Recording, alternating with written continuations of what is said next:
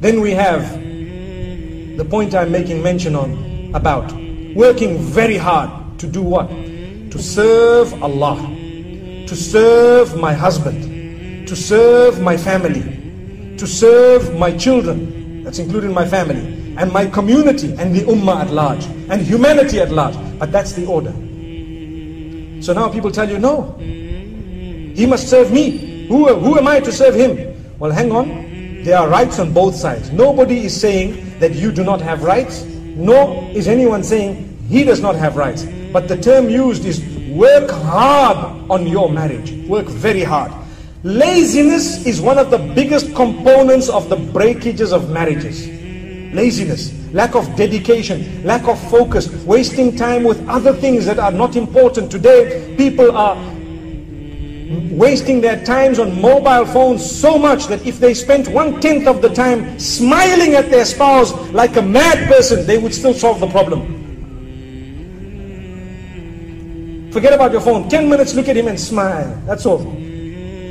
Believe me, he will just look at you and smile back. Allahu Akbar. You solve the problem. Allahu Akbar. Obviously, I'm telling you something that's on a lighter note. But the point being raised is, we spend so much time on items that are futile. People whom we don't know, we will never know, we'll never meet. We haven't a clue who they are. Probably it's a person who's cheating me on the other side, pretending to be someone they are not, and so on. And this is Allah subhanahu wa ta'ala. He's given me a gift of a husband and a spouse, or children and so on, and I spend no time with them. Allahu Akbar. And this doesn't mean that the men should not be dedicated as well. They too should be extremely dedicated. You have no excuse. You know, we say, don't suspect your spouse. But we also say, don't give your spouse reason to suspect you. Both of them are equally important.